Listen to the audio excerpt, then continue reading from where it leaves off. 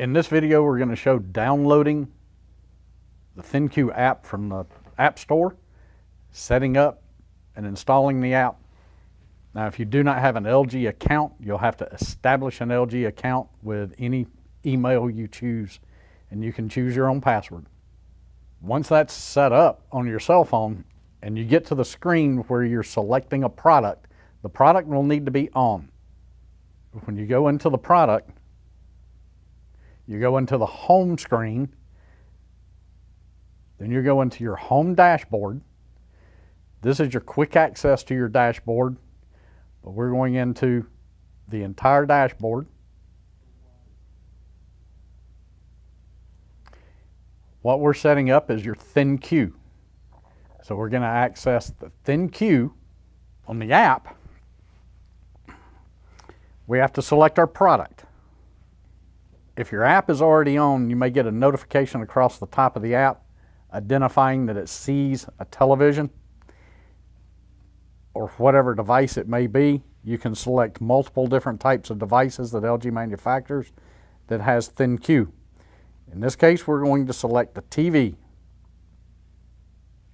and it sees the television because the television is on. In the app, we're selecting the TV.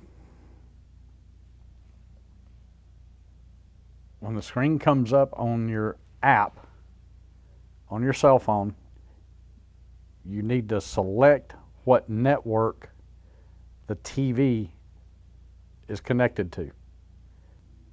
If you've connected to multiple networks, it may show multiple networks, but you need to select the network that the TV is connected to. On the app, once you log into that network, now when it asks about linking an account, you want to link the accounts.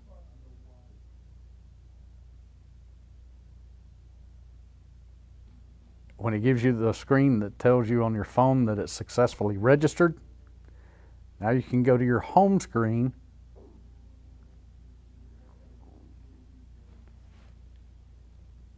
and you have a remote control, a basic remote control already on there, which you can use that as you see to change the volume or change whatever settings you want.